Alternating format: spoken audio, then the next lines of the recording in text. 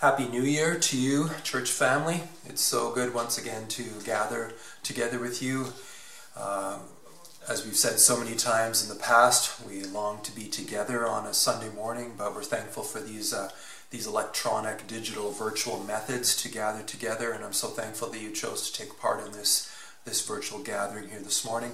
Please know that as we take it in together, as we participate together on a Sunday morning, I believe that God binds our hearts together as one in the body of Christ. So draw encouragement from that and strength from that here this morning. As we begin a new year and considering the challenges but also the opportunities that lay before us as a church, Paul's letter to the Thessalonian church, his first letter to them, stood out to me as being incredibly important for us to spend some time in the coming weeks. There's just a few reasons why I've prayerfully chosen First Thessalonians here in these coming weeks. First reason, in 1 Thessalonians, Paul wants to encourage the church in Thessalonica that was going through a time of hardship and persecution. Now, you might not agree with me, but I would say that we as a church are going through a small bit of persecution these days, as we've been kind of these restrictions that we've been going through. The church in ancient Thessalonica was persecuted as well. And during the coming weeks, we will learn from them and from Paul, who was inspired by the Holy Spirit to write this letter, how to be faithful to God in a world that wants us as the church to put our faith in anyone or anything but God. So let's keep that in mind here as we work our way through this amazing letter called 1 Thessalonians. Second reason, in 1 Thessalonians, Paul wants to encourage the church to live holy lives in an unholy sort of world. Now, I know that this isn't new news to you, but we live in a broken, sinful world. We see abuse and scandals and fraud and deception and racism and greed and pride and hatred, all those sorts of things in our world. And there's just so many things that we can see going on that just are sourced in evil. You name it, it's likely happening, and a lot these days. And the same was happening in the Mediterranean world in Paul's day. Thessalonica was a large city. It was a city with lots of money. It was an opulent sort of city. It was a multicultural sort of city as well. And it was also a port city. If you remember way back when we looked at Paul's letter to the church in Corinth, 1 Corinthians, we looked at how Corinth was it was like Las Vegas, Los Angeles, and New York all rolled into one. It was like Sin City to the max. And I would pose to you that Thessalonica probably wasn't quite like Corinth in Paul's day, but it had elements of it. It was an unholy sort of city with everything going on in it. And Paul, in this letter, encourages the church to live a holy life, a life that is pleasing to God in unholy sort of circumstances, in an unholy sort of environment. So please, let's pay attention to that as we work our way through this letter as well. Third reason why I've prayerfully chosen 1 Thessalonians is that Paul in 1 Thessalonians talks much about the return of Jesus. Now, many of you that I've spoken with in the past number of months, you have been longing for Christ to return and establish his kingdom here on this earth. And I share that longing with you. I had that longing when I was a young child, and that longing has only intensified in the past number of years and months as well.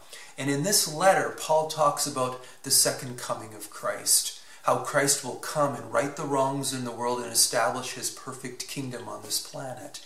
So I expect that they will just increase the anticipation that we have for Jesus' return as we read Paul's amazing words about that coming that we are just longing for, that Jesus promises will be soon. So those are the reasons why I've chosen 1 Thessalonians here for us to dig into in the coming weeks, the next 3 months until our Easter season comes up. And just recognize that in this world that is very much upside down, Jesus will come and turn this world right side up. And that's the title for my sermon here as we dig into God's Word here this morning. I'm going to ask you to turn with me to 1 Thessalonians chapter 1. 1 Thessalonians 1. 1 Thessalonians is a bit tough to find.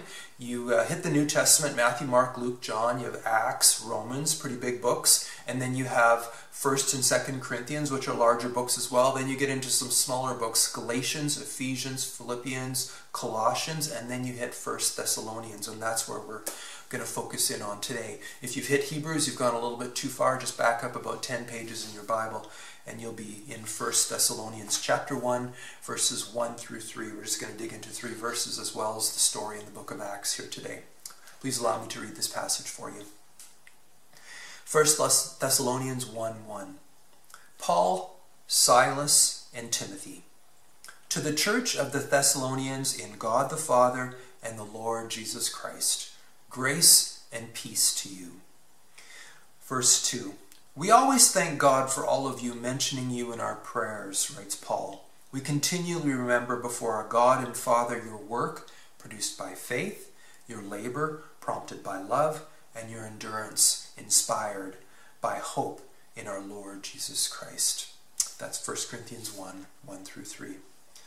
I thought it would be helpful for us to pray the Lord's Prayer together. We haven't done this for quite a number of weeks. Got it on the screen behind me here. Please allow me to lead you through this amazing prayer that Jesus gave for us in the book of Matthew.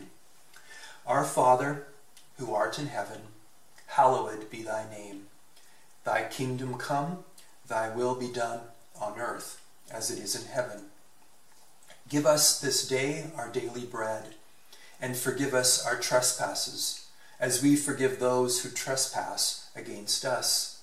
Lead us not into temptation, and deliver us from evil. For thine is the kingdom, and the power, and the glory, forever and ever. Amen. Amen. So, Paul starts out. Paul, Silas, and Timothy. Now, from what we gather, Paul was the primary author of this book or this letter. Remember, this is a letter written to the church in Thessalonica. He wrote this letter under the inspiration of the Holy Spirit, which makes his words God's words, which makes his words truth, which makes his words have authority over our lives as well. And Silas and Timothy assisted him in the writing of this, and Paul here gives them credit, though I would say that Paul is the primary author of this book. And he writes to the church of the Thessalonians. So likely this letter was written around 50 to 51 AD. About 5 years earlier, Paul and Barnabas, another disciple, embarked on their first church planting tour that we often call Paul's first missionary journey. And they went on this journey. You can see they went to the island of Cyprus and also here into central, what we know as Turkey now, which is the area called Galatia and Pamphylia in Paul's day. This is their first missionary journey. And everywhere there's a dot, that's where they planted a church. Paul and Barnabas went out to tell people about the gospel, but also to plant churches, to plant local congregations in all of these communities. Now, about 5 years after this, Paul believed that God wanted him to revisit the churches in central Turkey, to encourage them and to teach them. So he went on what we call Paul's second missionary journey with another disciple and church planter named Silas, also known as Silvanus. Same name, just a different language. And on this tour, while they were in Lystra, here's Lystra right here, while they were in Lystra, they encountered a young Christian man named Timothy.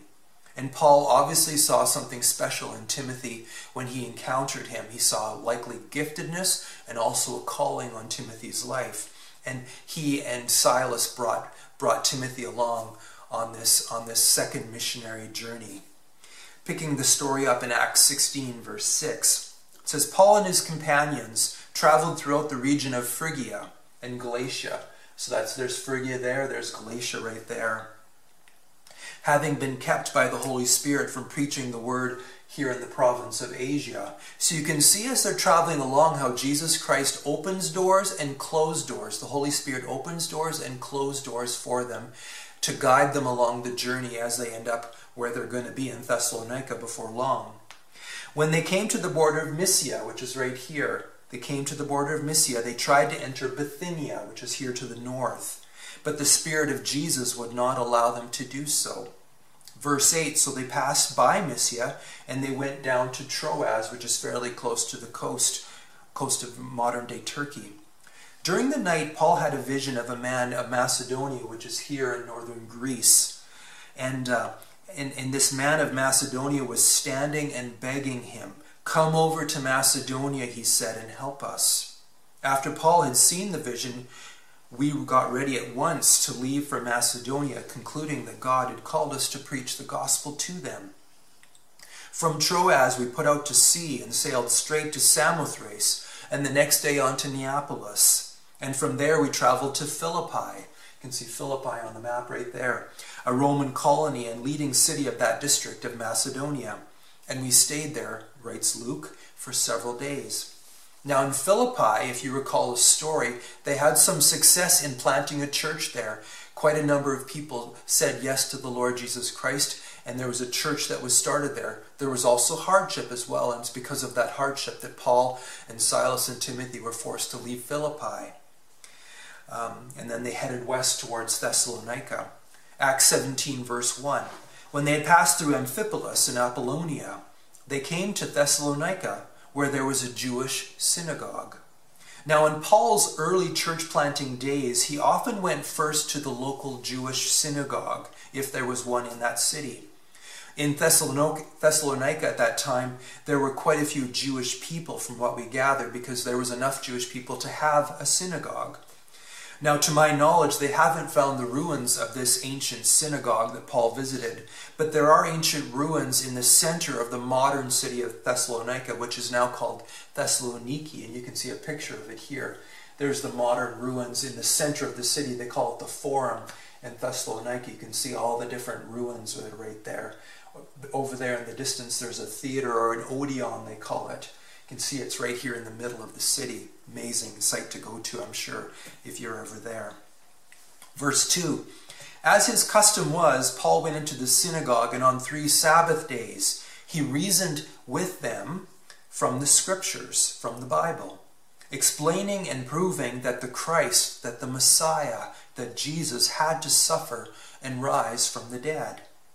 This Jesus that I am proclaiming to you is the Christ, is the Messiah, Paul said. Verse 4, some of the Jews were persuaded and joined Paul and Silas, as did a large number of God-fearing Greeks, and not a few prominent women. So Paul spoke in the synagogue for 3 Sabbath days. We don't know if these were 3 consecutive Sabbath days or just 3 Sabbath days. Either way, though, whether they were consecutive or not, we get the impression that Paul was not in Thessalonica really for that long.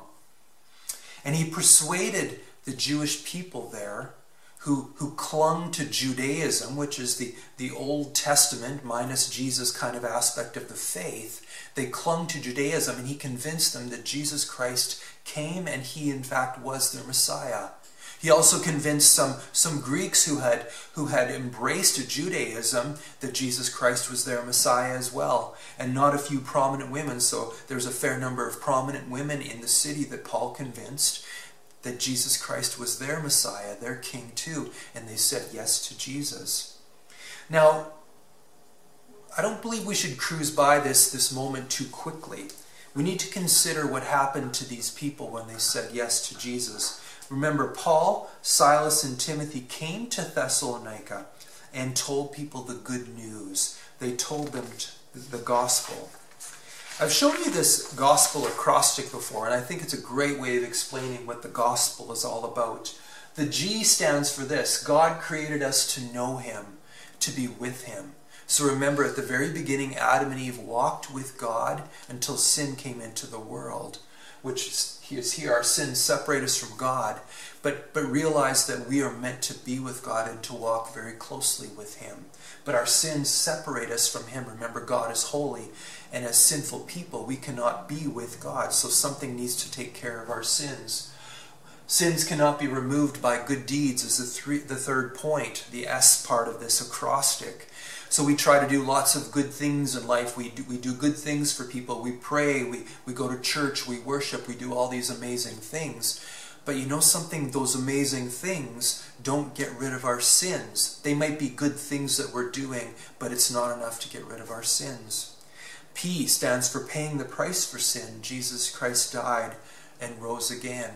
Jesus Christ was the ultimate sacrifice. He was the one who lived a sinless life. He was the one who died on the cross. And his death means something for all of humanity if we choose to accept what he accomplished for us on that cross. And Jesus Christ paid the price for that sin. Everyone who trusts in him alone has eternal life. We don't trust in our good deeds. We don't trust in our education. We don't trust in our good breeding. We don't trust in our nationality. We don't trust in our past. We just trust in Jesus. That's who we trust in to forgive, to take away our sins. And L stands for life with Jesus starts now and lasts forever. We talked about this a couple weeks ago, how Jesus Christ came to give us a life to the full, a more and better than we can possibly dream sort of life. And that's what Jesus Christ promises to give us today if we say yes to him, and forever with him as well in his kingdom. John 5 verse 24 says this. I love this verse. These are the words of Jesus in the book of John. I tell you the truth, says Jesus, whoever hears my word and believes him who sent me, meaning the Father, has eternal life and will not be condemned. He has crossed from death to life. Many of you have seen the illustration before how there's a chasm separating us from God, and we can't do anything to get across that chasm. All those good things that we do, it can't possibly get us across. The gap is too large. But Jesus Christ came, and his cross built a bridge for us to cross over from death to life. And that's what happens when we put our trust in Jesus and surrender our lives to him. And that is what happened to the Thessalonians in this moment. Their lives didn't merely get a little bit better. They were born again. They were made new people. They were filled with the life of the living Christ in this moment. They were once enemies of God, and they were now his friends, and they crossed over from death to life. And a miraculous thing happened in that moment. And as so often when good things are happening, the enemy comes in and starts to cause trouble. I've seen it so often in my life, and we can see it here in this story as well. Verse 5, Acts chapter 17 says this, but the Jews were jealous, so they rounded up some bad characters from the marketplace. That picture we just saw, that would be the marketplace there. And they formed a mob, and they started a riot in the city. They rushed to Jason's house. Now, Jason was one of those converts to Christianity, in search of Paul and Silas in order to bring them out to the crowd. But when they did not find them, they dragged Jason and some other brothers, some other Christians, before the city officials, shouting, "These men have caused trouble all over the world and have now come here. And Jason has welcomed them into his house. They are defying Caesar's decrees, saying that there is another king, one called Jesus." Are they right? Are these accusers correct? Well, actually they are. They are correct. Paul is defying at least one of Caesar's decrees in this moment. We know for sure that Paul would take issue with one decree, that people needed to bow the knee to Caesar, that they needed to worship him, that they needed to honor him as a god, as the supreme God of their empire and of the world. You see, the biggest problem with Christianity back in the 1st century AD, the problem that people had with Christianity, wasn't that people worshipped God or Yahweh, the one and only true God. It was that they worshipped only Yahweh. They worshipped only God. The Thessalonians, like people all around the Mediterranean world in those days, they worshipped many gods. Gods like Dionysius, or Serapis, or Isis, or Aphrodite, or Demeter, or Zeus, or Asclepius, or Cabirus. These many, many gods that they worshipped. But as a part of the Roman Empire, they also needed to worship first and foremost the emperor. And when you bowed the knee to Jesus, you could respect and follow the emperor, but you would never bow the knee to him as you would to the one and only true God. You would never burn incense to the emperor like you would burning incense to the one and only true God. And when many in Thessalonica said yes to King Jesus, it caused trouble all over the city, just like it has caused trouble all around the world, as these accusers, the Jews, are saying in this moment. I appreciate how many translations render Acts 17 verse 6. In the English Standard Version it says, "These men who have turned the world upside down have come here also." I love that rendering of this verse. They've turned the world upside down, they say. It's amazing, don't you think, how the world perceives the church? The world thinks that it's right side up, and that we as the church are upside down.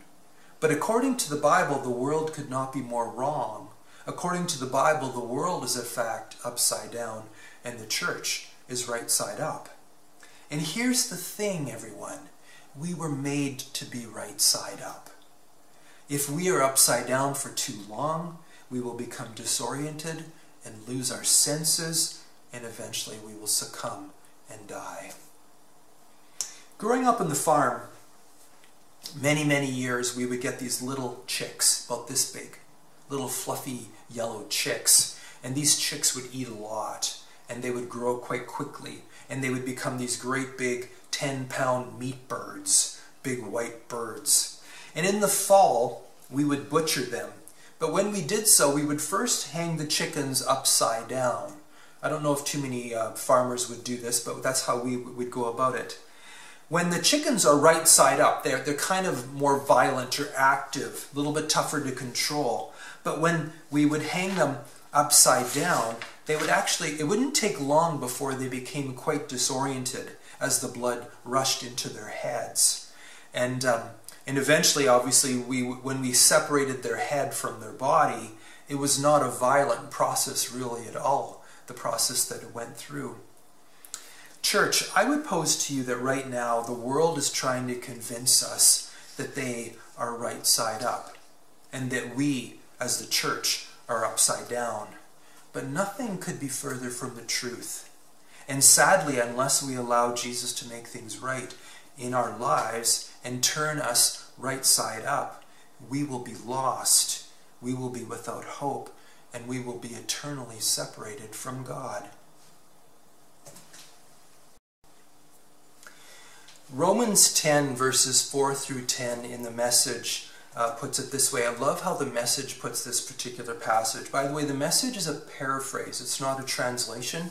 So paraphrases are more about thought for thought versus word for word. And as I've told you many times before, you should never just use a paraphrase. You should always have a translation beside that paraphrase. But I love how the Romans 10 passage is expressed in the Message. Listen to this. It says, the earlier revelation, meaning the law, was intended simply to get us ready for the Messiah, to get us ready for Jesus, who then puts everything right for those who trust him to do it. Moses wrote that anyone who insists on using the law code to live right before God soon discovers it's not so easy. Every detail of life regulated by the fine print. But trusting God to shape the right living in us is a different story. No precarious climb up to heaven to recruit the Messiah. No dangerous descent into hell to rescue the Messiah. So what exactly was Moses saying, writes Paul? The word that saves is right here, as near as the tongue in your mouth, as close as the heart in your chest. He says it's the word of faith that welcomes God to go to work and to set things right for us. This is the core of our preaching, writes Paul. Say the welcoming word to God that Jesus is my master, embracing body and soul God's work of doing in us what he did in raising Jesus from the dead. That's it. You're not doing anything, he says. You're simply calling out to God, trusting him to do it for you. That, he says, is salvation. With your whole being, you embrace God's setting things right. And then you say it right out loud. God has set everything right between him and me. Isn't that incredible? That God has forgiven me and begun to order my life as it was meant to be. That God has made me formerly an enemy of him, now his friend. that God has turned me formerly upside down, now right side up. And that's what God was doing in Thessalonica as well. And that upside down people of the city, they didn't like it very much. Verse 8, Acts 17. When they heard this, when they heard that Paul said that Jesus was the true king, the crowd and the city officials were thrown into turmoil. And then they made Jason and the others post bond and let them go. As soon as it was night, the brothers sent Paul and Silas away to Berea. So Jason, who is now a follower of Jesus, he bails out Paul and his friends. And part of this bailing out agreement, it would seem, is that Paul and Silas will not come back to Thessalonica. They made a deal, if you will. A city that because of them has begun to be turned right side up, or upside down. They think upside down, but right side up, in fact. So Paul, Silas, and Timothy then go on to Berea, and they plant a church there. You can see Berea right here. And then when the Thessalonians caught wind of this, they sent a delegation to Berea, and they caused trouble for Paul again, and Paul was forced to leave, and then he went to Athens, telling people the good news of Jesus there as well. And then Paul went on to Corinth, down here in the bottom part of Greece, and spent 18 months there planting a church in that crazy city of Corinth that we've talked about in the past. Now, while Paul was in Corinth, he sent Timothy back to Thessalonica to see how the young church was doing. Timothy went there for a time and then came back to Paul in Corinth and reported to him how the young church in Thessalonica was doing. And this is Paul's response, 1 Thessalonians, to how the Thessalonians are doing after he heard Timothy's report. One latter part of verse 1, 1 Thessalonians chapter 1, here we go. To the church of the Thessalonians in God the Father and the Lord Jesus Christ, grace and peace to you. To the church. Now the Greek word for church is the word ekklesia. We talk about that word once in a while. It means gathering. It means assembly. There were other assemblies or gatherings in those days, but this is the assembly that gathered, as it says, in God the Father and in the Lord Jesus Christ. It is God's assembly. So in the first century, other ecclesias would gather to do the business of the emperor, the king at that time. But this ecclesia would gather to do the business of the King of Kings and the Lord of Lords. We, the church, are about the business of King Jesus. That is our business.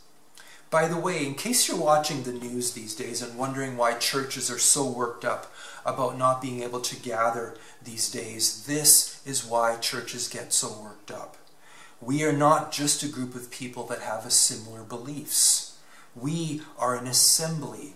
And what do assemblies do? We assemble. We gather together.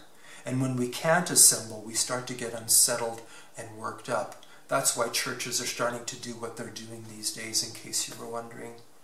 Verse 2, we always thank God for all of you, mentioning you in our prayers.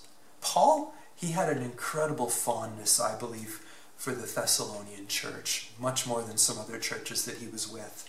Verse 3, we continually remember before our God and Father your work produced by faith, your labor prompted by love, and your endurance inspired by hope in our Lord Jesus Christ. Several times in Scripture we will see these three words, faith, love, and hope, in the same sentence. I know you can think of a few examples even right now, some of you. First of all, he talks about their work produced by faith. Scripture is quite clear that our faith should result in work or in doing good deeds, doing things that Jesus would want us to do. If there are not good deeds in our life, then likely there is no faith within us. The Thessalonian church was a church that put its faith, its trust in Jesus alone for their salvation. And that faith was active in doing good things, doing good deeds for one another, and also for the community. Similarly, the second part, their labor was prompted by love. They didn't do good things. Their faith wasn't active to try and prove something or to show off to those around them. They simply but passionately served one another out of love. This sacrificial, unconditional love, this agape love that we talk about so often. It was a love for God and a love for their community. And that was their motive in everything that they did.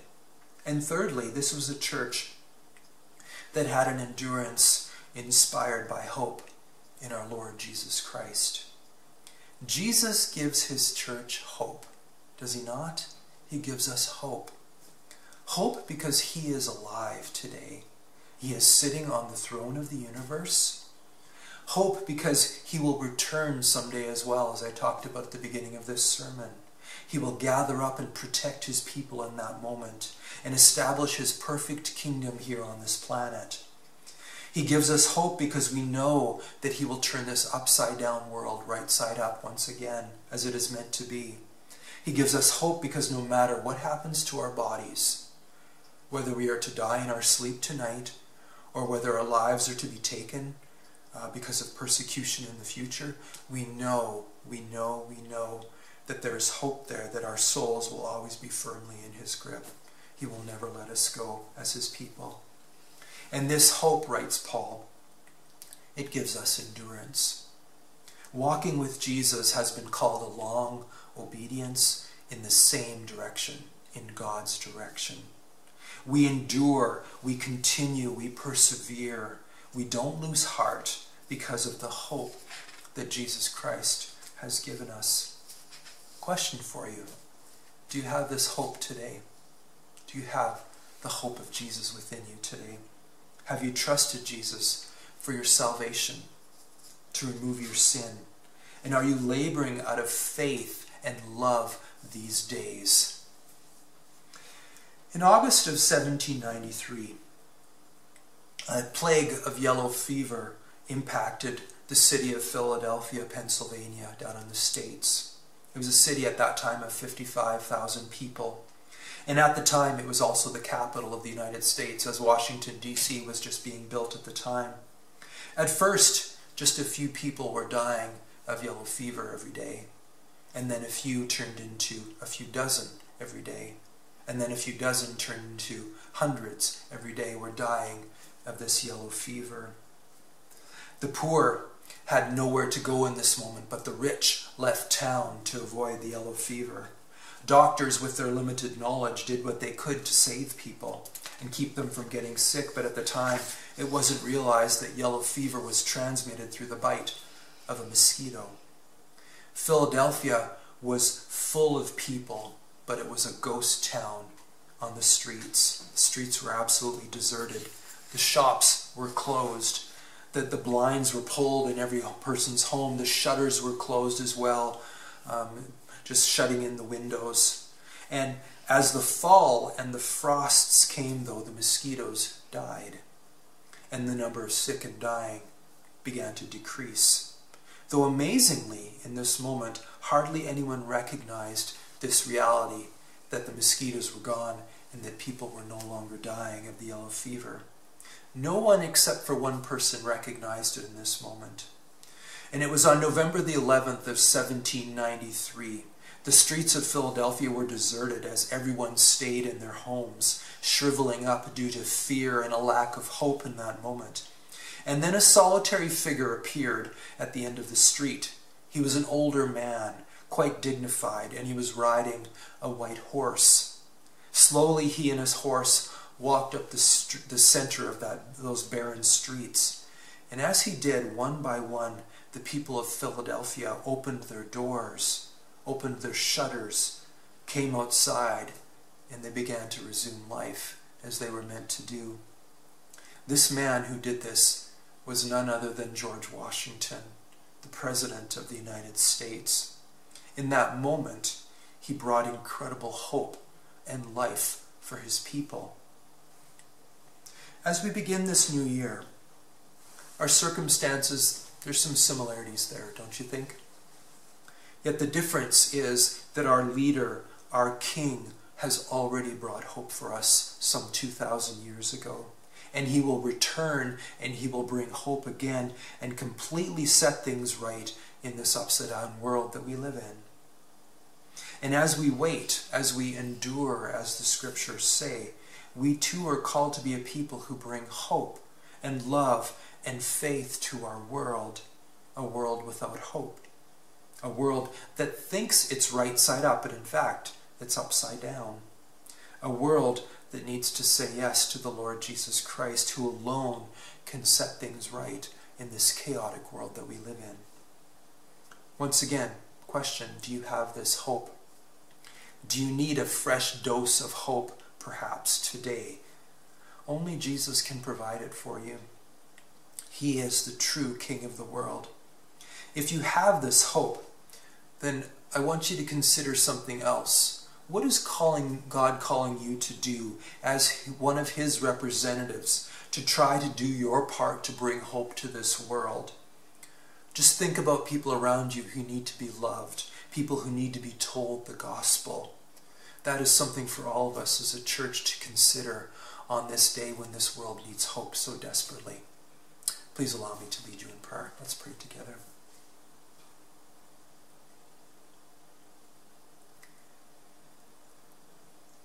Lord Jesus, as we begin this year, the year 2021, no doubt we are contemplating the year that's been, which has been a tough kind of year for many of us.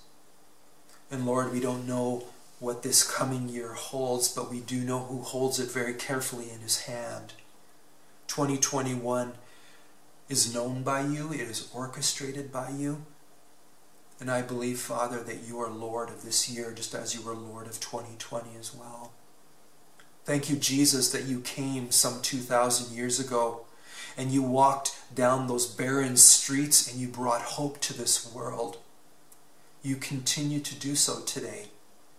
And we pray in the name of Jesus that you would return and establish your kingdom here, your perfect kingdom on this imperfect world. In the meantime, Lord, as we wait for you to return, I pray that we as your church, Lord, would be active in expressing and in telling people your gospel, your good news, in communicating the hope of the Lord Jesus Christ to the world around us. Give us a deep, deep love, Lord, for you, for one another, and also for our community as well. For those, Lord, that do not have this hope, I pray in the name of Jesus that you would open up their hearts, Lord, to your truth. Jesus is just a prayer away, a heartfelt, sincere prayer away. Just say, Lord Jesus, I am a sinner and I need your forgiveness. I choose, Lord, to follow you. I choose to make you my Lord and my Savior, and I worship you, my King. I pray, Lord, for anyone that has prayed this prayer for the first time, that you would fill them full of your Spirit, that you would fill them full of hope, that you would assure them in the interior of their soul, Lord, that they would know that you are there and that you are for them as your child. I pray in the name of Jesus that if any of your people, Lord, need a fresh dose of hope in this moment, Lord, that they would draw courage from you today, drawing so close to you and your word these days, and that you would fill us full of the hope, Lord, that can only come through you. Thank you, Lord Jesus, that you are coming to turn this upside down world right side up and to set things right. Once again, we pray that that would be soon. In Jesus' incredible name we pray these things now. Amen.